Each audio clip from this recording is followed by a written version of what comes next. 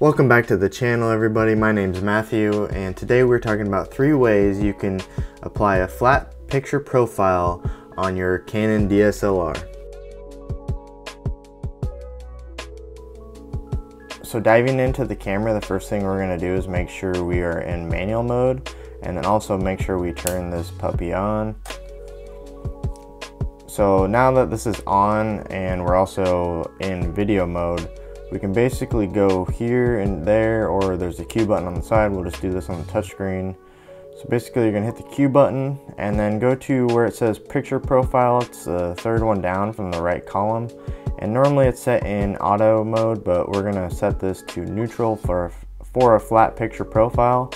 And then my settings for the neutral, what I have right now is sharpness all the way down to 0, contrast all the way to the left. I left saturation the same, and then color tone is going to be 1 to the right. This will work for the most part, and it'll allow you to apply some LUTs and good color grades onto your footage. And if you stick around, I can show you 2 other ways you can do.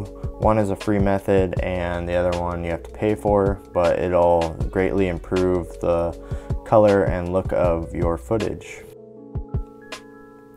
So the second method is installing Cinestyle by Technicolor. This is a free installation and download. All you need to do is go to the link. So the first thing we're going to do is open Safari, type in Technicolor Cinestyle, and there it is, second one. Go here and then it'll be Cinestyle download Technicolor. Alright, so once we've loaded the page, we can basically go through here. Basically, it kind of shows you the settings here anyways that are going to be following recommended settings and all this questions and answer. So what you're going to do is fill in your information here and then send it. They'll send you an email and send you a download link. Another thing you're going to need to download is Canon EOS Utility. So we'll go to Canon EOS Utility 6D Mark II.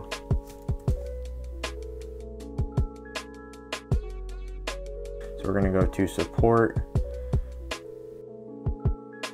and now we're on the Canon website. We'll go to drivers and downloads, and then EOS Utility for Mac, it's right here. I'm using Mac, so that's what I use. Download that.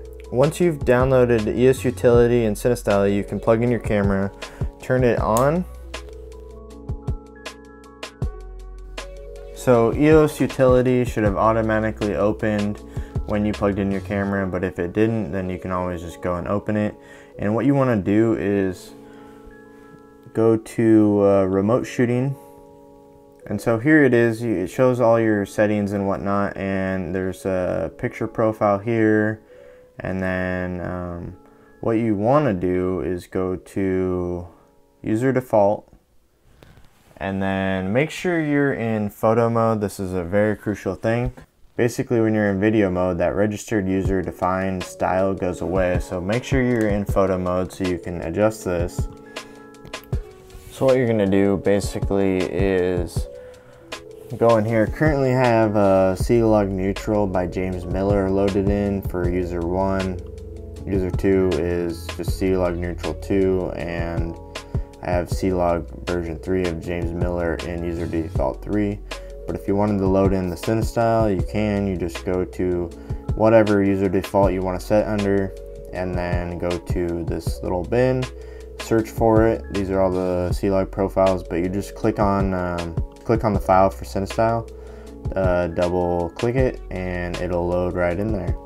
So that's pretty simple, and just when you're done with that, hit OK. and it'll be loaded into your camera, and basically you can just exit out of this and unplug your camera and you're good to go. So James Miller has been doing something remarkable here with his flat picture profiles for Canon DSLRs. This is going to be another option for you guys that want a little bit more flat picture profile.